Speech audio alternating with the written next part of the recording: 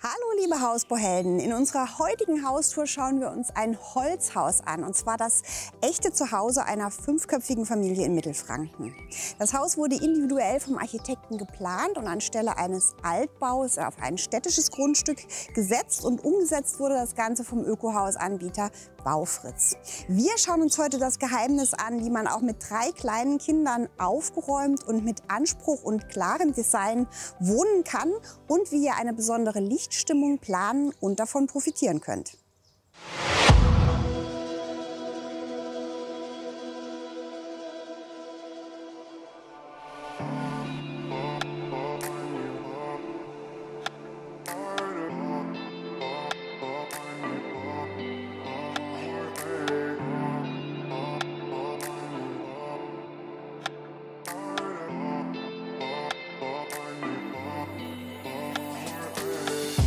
Das Haus steht auf einem relativ schmalen, langen Grundstück und hat Außenmaße von 8,83 Meter mal 12,58 Meter.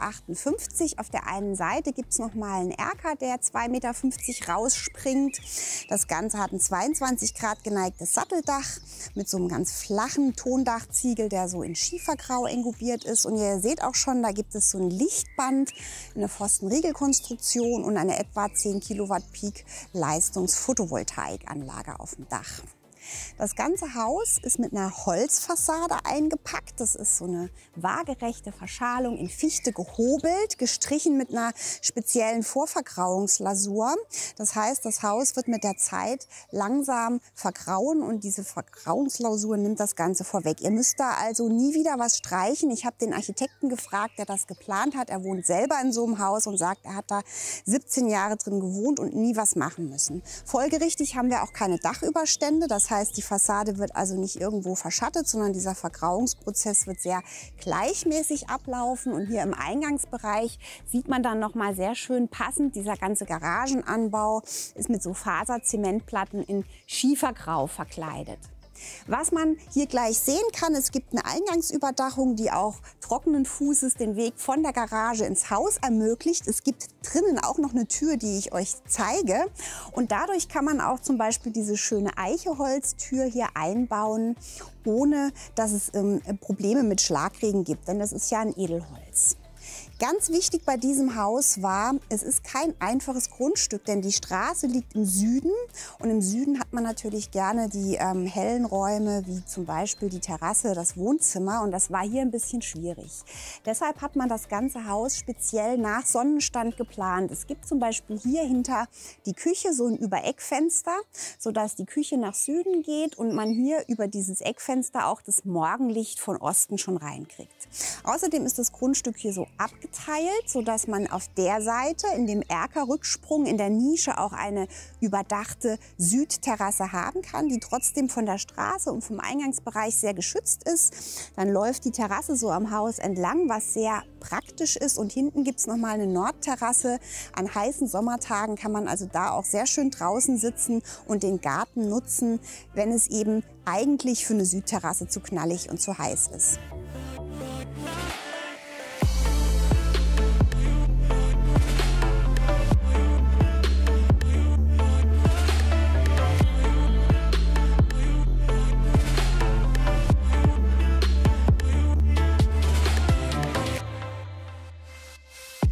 Jetzt sind wir hier auch schon drin in der 12 Quadratmeter großen Diele, und es sieht hier wohl immer so aufgeräumt aus, habe ich mir sagen lassen, und das Geheimnis werde ich euch gleich zeigen. Erstmal die Maße. Die Baufamilie kommt aus einer Altbauwohnung und hat deshalb die Geschosshöhe erhöht. Wir haben hier Geschosshöhe 3,13 Meter und lichte Raumhöhe von knapp 2,70 Meter. Ganz wichtig, wenn ihr das macht, auch dran denken, die Türhöhen zu erhöhen, sonst sieht das ganz komisch aus, wenn da oben so ein hoher Sturz drüber bleibt. Die sind jetzt hier auf 2,30 Meter knapp erhöht. Auf dem Boden haben wir hier überall durchgezogen dieses wunderschöne Eicheparkett, und das funktioniert hier auch deshalb so gut, weil es noch eine zweite Eingangslösung gibt. Und hier hinter mir die Garderobe. Die hat noch mal etwa 4 Quadratmeter und die Familie sagte mir, das hat zufällig so gepasst, dass hier die ganz normalen Standardschränke reinpassen. Hier sind nämlich 2 Nischen, 1,60 breit, 60 cm tief und dann kann man da ganz einfach super Stauraumlösungen unterbringen für Schuhe und Kleider. Und hinter mir ist die direkte Verbindungstür zur Garage. Und da werden wir gleich sehen, es gibt auch einen Durchgang zum Garten. Das heißt, wenn jetzt die Familie mit dreckigen Schuhen oder nassen Kinderwagen reinkommt, dann kann das alles hier abgestellt werden. Das Parkett im Eingangsbereich ist gar nicht betroffen. So einen Nebeneingang kann ich euch echt nur empfehlen. Vom Bau her ist es manchmal nicht so einfach, eine Garage anzuschließen an so ein Holzhaus. Hier war es jetzt so, die beiden Außenwände aus Beton hat der Kellerbauer beim Kellerbau mitgemacht und den Anschluss ans Haus und die Decke hat der Haushersteller direkt in Holzbauweise angeschlossen. Das geht natürlich nur, wenn sich Haus- und Kellerhersteller kennen und in dem Fall hat die Familie das eben auch so über den Haushersteller bezogen. Der nächste Trick, den wir hier sehen, ist dieser Abstellraum zwischen Garderobe und Arbeitszimmer. Da haben wir nämlich nochmal eine Abstellkammer für Putzzeug und auch Vorräte stehen hier noch drin. Und da war die Frage, eigentlich sollte hier eine Tür rein, aber so eine Tür steht einem ja immer hier im Weg. Und dann sagte der Architekt, macht doch einfach 2 Schranktüren rein, Raum hoch, das sieht sehr schick aus und da verschwindet einfach alles drin. Hier hinter mir gibt es jetzt nochmal ein Arbeits- und Gästezimmer. Das ist ein flexibler Raum, der später auch als 3. Kinderzimmer genutzt werden könnte. Wir werden gleich sehen, oben gibt es 2 Kinderzimmer. Was hier sehr, sehr schön ist, dass man auch hier so ein großes, erhöhtes, bodentiefes Fensterelement drin hat. Hier ist also wirklich Platz zum Arbeiten und natürlich auch für Gäste. Wenn man natürlich so ein flexibles Zimmer, das mal Kinderzimmer werden soll, im Erdgeschoss hat, ist es auch schlau, hier ein Bad zu haben. Und auch dafür ist hier noch Platz. Direkt hier neben der Tür ist das Gästebad. Das hat noch mal etwa 4,2 Quadratmeter und ist sehr, sehr schön gestaltet, wie ich finde. Wir haben hier eine ganz normale Fliese, die im Fischgrätmuster verlegt ist. Da sagte die Bauherrin, der Fliesenleger hat geflucht, aber er hat es sehr schön hinbekommen. Harmoniert ganz toll mit diesen Fliesen hier in Terrazzo-Optik. Ganz schlau ist es auch, die Vorwandinstallation einfach da so ein Stück reinzuziehen in die Dusche. Hier ist die Glasabtrennung, dann kann man nämlich da drin was abstellen, ohne dass man irgendeinen Korb oder eine Nische zusätzlich machen muss. Und sie hat mir auch gesagt, hier haben sie sich ein bisschen was getraut mit diesem dunklen Blau. Das lässt sich einfach umgestalten durch Überstreichen. Auch diese messingfarbenen Armaturen sind jetzt hier mal so ein bisschen eine mutigere Gestaltung, passt aber sehr gut einfach zu diesem dunklen Blau und dieser Gestaltung hier zusammen. Und auf 4 Quadratmetern hat man hier alles untergebracht. Was mir hier bei der Tür noch auffällt, man hat jetzt hier aus optischen Gründen nicht so einen Schließzylinder haben wollen und deshalb hat die Tür hier so einen kleinen Nupsi, wo man das dann abschließen kann, wenn das Bad besetzt ist und wenn man den Hebel runterdrückt, geht es von selbst wieder auf. Das finde ich eine sehr nette und sehr schöne Lösung. Aber jetzt schauen wir erstmal hier in den großen Kochbereich. Da kommen wir hier gerade noch an diesem Steuerpanel vorbei. Es sind auch ein paar Smart Home Funktionen integriert, ein funkbasiertes System, wo Beleuchtung, Beschattung, Sicherheit, Heizung eingebunden ist. Das Ganze lässt sich aber auch erweitern. Jetzt sind wir hier schon in der Küche, die 15,5 Quadratmeter groß ist. Hier sieht man jetzt schon, was es heißt, mit Licht zu planen. Also einmal mit viel Tageslicht, aber auch viel mit indirekter Beleuchtung. Die Familie sagte mir, sie steht nicht auf diese deckenintegrierten Schaler und diese Metzgerbeleuchtung überall. Aber in der Küche, wo man natürlich die Arbeitsflächen hat, ist hier alles richtig gemacht. Da sind diese Strahler hier eingebaut und das Fensterband, man sieht es schon, holt hier ganz, ganz viel Tageslicht auf die Arbeitsplatte. Und diese Überecklösung schafft es tatsächlich, dass hier eben auch die Ostsonne morgens schon reinkommt.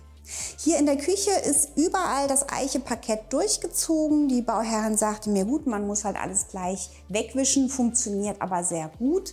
Was ich toll finde, ist, dass die Arbeitshöhe hier ein bisschen erhöht worden ist. Das sind 93 cm und das ist eine sehr, sehr angenehme Höhe, um zu schnippeln oder was vorzubereiten. Diese Arbeitsplatte hier oben ist übrigens eine Decktonnenplatte. Das ist ein sehr, sehr kratzfestes Material. Da kann man drauf schneiden, da kann man aber auch einen heißen Topf draufstellen, ohne dass was passiert. Diese Theke ist hier 1,10 mal 2,15 Meter. Man hat also gut Platz, dass da auch noch jemand gegenüber sitzen kann, wenn man hier kocht. Und man hat den Blick auf den Essplatz, auf die eben erwähnte Südterrasse, die folgerichtig gleich durch dieses verlängerte Dach vom Erker mit verschattet ist. Das bringt mehrere Vorteile und die eben dadurch auch den Schlagregenschutz für diese großen Türen hat. Diese Türen sind was ganz Besonderes. Die Familie kommt ja aus dem Altbau und hat festgestellt, für diese luftige Raumwirkung ist es gar nicht so wichtig, dass man unbedingt die Räume auf 3 Meter erhöht, sondern vor allen Dingen, dass die Fenstertüren hoch sind. Es gibt hier sehr viele von diesen bodentiefen Elementen, die sind fast 2,50 Meter hoch. Schwierig wird es natürlich dann, weil man eben oben nur noch so einen schlanken Sturz hat und da müssen ja auch noch die Lamellenjalousien verschwinden. Das war also hier eine Sonderlösung, sieht aber wirklich sehr schön aus. Damit das Ganze optisch gleich aussieht, sind diese Flügel hier auch alles Öffnungsflügel, damit man eben überall diesen Rahmen hat. Die sind etwa 80 cm breit, man kommt da noch gut raus. Und was man jetzt hier auch sehen kann, die Schwelle ist gar nicht so hoch. Es gab hier einen ganz guten Trick. Man hat jetzt draußen den Terrassenbelag. Das ist Lärche. Das ist eine aufgebockte Konstruktion, wo die wasserführende Ebene tiefer ist. Deshalb konnte man jetzt den Boden hier auch ein bisschen höher ranlaufen lassen und hat hier wirklich gar keine hohe Schwelle. So eine große Hebeschiebetür macht ja dann immer einen schwellenfreien Ausgang, ist aber viel, viel teurer. Und außerdem muss man die ja auch immer irgendwo hinschieben können. Deshalb finde ich diese Lösung mit diesen großen Elementen, die macht hier wirklich was sehr Besonderes mit dem Raum, holt sehr viel Tageslicht rein. Was die Familie mir gesagt hat bei der Planung, was dann gar nicht so einfach ist, wenn man so viele Öffnungsflügel hat, sich für jedes Fenster zu überlegen, wohin schlägt der Flügel auf. Hier haben wir jetzt zum Beispiel so einen Fall, das sind jetzt die beiden Öffnungsflügel und in der Ecke steht klassischerweise die Deko oder die Zimmerpflanze, das hatte ich euch auch schon mal gesagt. Und das ist natürlich so eine Sache, ist jetzt nicht schlimm, aber wenn man bei der Planung dran denkt, ist es auch eine gute Sache. Durch diesen Erker, der jetzt hier 2,50 Meter rausspringt, hat übrigens auch der Essplatz ein Fenster nach Süden. Das ist der Nebeneffekt von diesem rauskragenden Bauteil. Wir haben jetzt hier dieses Schleppdach drüber. Dadurch sind jetzt auch hier diese niedrigen Stürze kein Problem, weil wir jetzt da von oben ja keine Lasten haben, die draufkommen. Hier war das also relativ unproblematisch möglich. Und wir sind jetzt hier schon im offenen Wohn-Ess-Bereich. Hier haben wir noch mal etwa 46,5 Quadratmeter und natürlich die ganz besondere Atmosphäre durch die offene Galerie.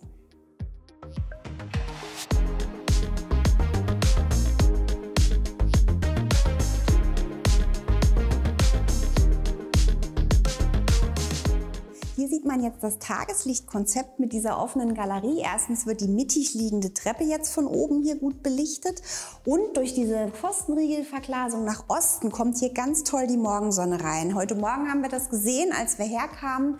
Ganz tolle Lichteffekte. Leider hatten wir die Kamera da noch nicht ausgepackt. Und dann gibt es ja hier nochmal dieses Fensterband in der Galerie, das dann das Licht von Westen reinholt, sodass es hier immer hell ist. Die Familie sagte mir, sie hat lange überlegt, ob sie sowas Offenes möchte. Das hebt ja auch die akustische Trennung zwischen den Geschossen auf. Und sie haben sich entschieden, die Wände zu den Schlaf- und Kinderzimmern etwas dicker zu machen, schalldämmend und auch spezielle Schallschutztüren da einzubauen. Und ich kann euch sagen, die Familie ist gerade oben, kleine Babys schreien, man hört nichts. Das ist also wirklich eine ganz tolle Idee. Ein weiterer planerischer Kniff, der diesen Raum gestaltet, ist natürlich dieser Grundofen. Das ist ein richtiger gemauerter Grundofen mit einem gläsernen Einblick zur Brennstelle von beiden Seiten, der diesen Raum wunderschön gliedert und trotzdem Blickachsen ermöglicht. Der Familie hat bei der Planung geholfen, dass sie ein 3D-Modell von ihrem Haus erstellt haben, wo sie im Computer schon durchlaufen konnten und sich die Raumwirkung und auch den Tageslicht- und Sonnenverlauf simulieren konnten. Und sie sagten mir, das hat ihnen sehr geholfen. Jetzt sind wir schon im Wohnbereich und was ich ganz toll finde, ist, dass diese Wand hier ein bisschen zurückversetzt ist. Dahinter ist ja das Arbeitszimmer, sodass der Couchbereich hier wirklich verschwindet. Also auch von der Küche aus. Und dann kann man auch mal so eine Wand ganz dunkel streichen, weil durch diese vielen, vielen Elemente hier wirklich ganz viel Licht und der direkte Bezug in diesen wunderschönen Garten da ist.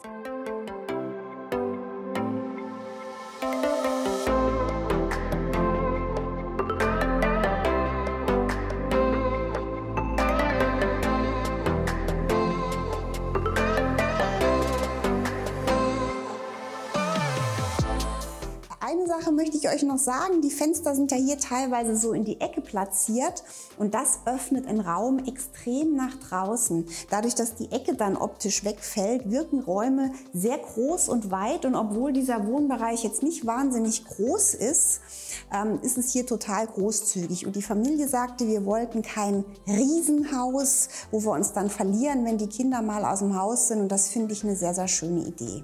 Hier hinter mir in der Decke sieht man jetzt noch ein Lichtauslass. Hier soll nämlich später mal noch ein Lesesessel hin. Dann muss man natürlich an sowas denken, dass man die Auslässe da schon hat. Ansonsten war es der Familie wichtig, gemütliches Licht zu haben. Hier ist sehr viel über Streiflicht gemacht, über Dimmer, also das an der Wand entlang streift und wenig in der Decke. Wir haben auch keine Lüftungsanlage, das heißt, man hat hier eine sehr ruhige Deckenuntersicht. Schönes Detail finde ich auch hier diese Glasplatte, die eingefräst ist in das Parkett, sodass das also hier keine Stolperfalle ist und auch nicht aufliegt. Und wenn wir jetzt weitergehen zur Treppe, sehen wir gleich die nächsten schönen Beleuchtungsdetails. Hier ist jetzt der Kellerabgang und da kann man es ganz gut sehen, weil es etwas dunkler ist, dass es hier dieses eingefräste LED-Band in dem Eiche-Handlauf gibt. Wir sehen jetzt hier, dass die Treppe in der Mitte des Hauses ist, was ja vielleicht ungewöhnlich ist. Es ist eine zweiläufige gerade Treppe mit Podest, geschlossene Ausführung, dann kann da eben auch der Kellerabgang drunter sein. Und was ich sehr schön finde, ist, dass man hier wirklich diese Wandelemente hat, sehr filigran. So eine geschlossene Treppe ist auch kostengünstiger. Für so eine Glasabtrennung, das hatte die Familie auch überlegt, kann man unglaublich viel Geld ausgeben und ich finde, dass das hier sehr, sehr hübsch aussieht. Die Treppe ist in Eiche, Faltwerkoptik und man sieht jetzt schon, es ist nicht ganz genau das gleiche Material wie das Parkett, aber man hat es hier sehr gut hinbekommen, das aufeinander abzustimmen. Wenn ihr das wirklich gleich haben wollt, müsst ihr einen Treppenbauer suchen, der euch das Original Parkettmaterial auf die Treppe legt. Aber jetzt schauen wir uns erstmal an, was diese innenliegende Treppe oben bedeutet.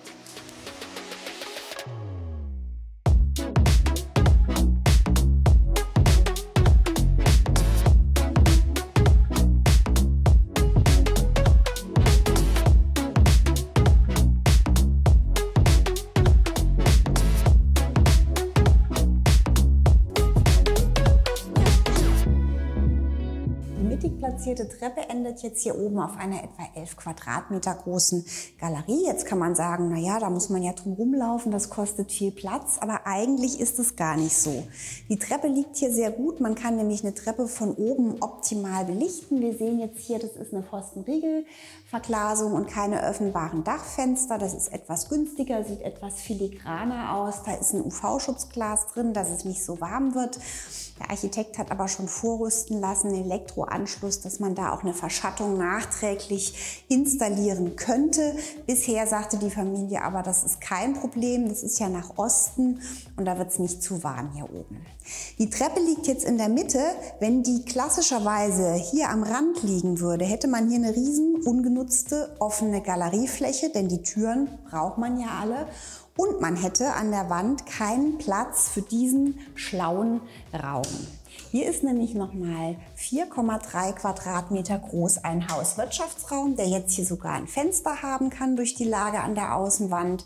Hier ist ein Waschbecken, Waschmaschine und Trockner, alles was man für die Familie braucht. Die Bauherrin sagt, es ist einfach super, die Wäsche hier oben erledigen zu können. Und später könnte hier ein Kinderbad rein, ein zweites, wenn die 3 Kinder größer sind. Und dann hat man nämlich dann einen Raum, wo man das Familienbad nochmal entlasten kann. Hier neben dem zukünftigen Kinderbad liegen jetzt auf der Seite 2 absolut gleich große Kinderzimmer. In das eine schauen wir mal rein. Die haben eine sehr schöne Raumproportion. Die sind knapp 15 Quadratmeter groß. Hier haben wir den hohen Kniestock, innenlichte Höhe von 2,15 Meter. Das ist also praktisch 2 Vollgeschosse. Hier eine Höhe von bis zu 3,75 Meter. Und was ich besonders schön an diesem Raum finde, ist dieses dreigliedrige Fensterelement. Es ist wieder von der Breite wie unten. Wir Wir haben diese etwa 80 cm breiten Öffnungsflügel. Hier ist jetzt in der Mitte mal eine Festverglasung. Da seht ihr auch, was ich gemeint habe mit dem, dass es eben unterschiedlich aussieht. Ist hier oben natürlich sinnvoll, weil man braucht dann nur vor den Öffnungsflügeln die Absturzsicherung. Und was wunderschön ist, ist diese 40 cm hohe Brüstung hier oben. Das gibt ein bisschen mehr Geborgenheit, als wenn das wirklich hier oben bis auf den Boden geht. Man kann was davor stellen, eine Sitzbank, ein Regal, auch später ganz guten Schreibtisch daneben und es ist total schön. Die Bauherrin sagte mir, sie haben sich hier oben extra für so Z-förmige Lamellen bei den Lamellenjalousien entschieden, weil man die, wenn sie zugehen, etwas dunkler machen kann. Trotzdem dunkelt es nicht komplett ab. Und da sagt sie, gut, also für die Kinder wäre es vielleicht manchmal gut, wenn man es ganz dunkel machen könnte. Ich zeige euch das mal kurz, wie es runterfährt und wie hell es dann noch ist.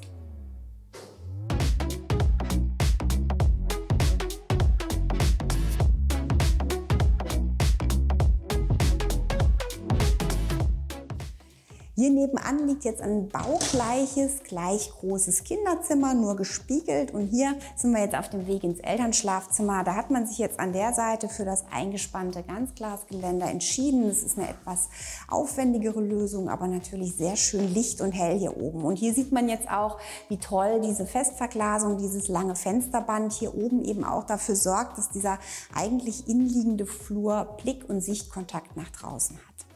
Hier hinter mir geht es jetzt ins Elternschlafzimmer, das mit 19,2 Quadratmetern relativ groß ist, aber es ist eine kombinierte Schlafankleidelösung. Das ist eigentlich ganz geschickt gemacht. Hier ist keine Wand drin, das heißt, man kann da später auch leicht flexibel ummöblieren. Und was ich sehr schön finde, ist diese grau abgesetzte Wand hier. Das mit ganz einfachen Mitteln bringt es hier ganz viel Wohnlichkeit und Gemütlichkeit rein, lässt sich aber auch flexibel umgestalten. Diese Ankleide ist ganz geschickt geplant. Man hat da hinten ein Fenster drin. Die Türenlage ist so, dass man hier mit den Standardschränken des bekannten schwedischen Möbelhauses einfach total viel Stell- und Schrankfläche unterbringt. Und auch hier in so einem Raum mit so einer schrägen Decke ist halt immer die Frage, wie löse ich die Belichtung? Lichtauslässe in der Decke gibt es hier rechts und links vom Bett. Und ansonsten, was man jetzt nicht sieht, liegen einfach Lichtbänder auf den Schränken, sodass man eine gemütliche indirekte Beleuchtung nach oben hat. Und hinter mir gibt es praktischerweise den direkten Durchgang ins 12 Quadratmeter große Familienbad.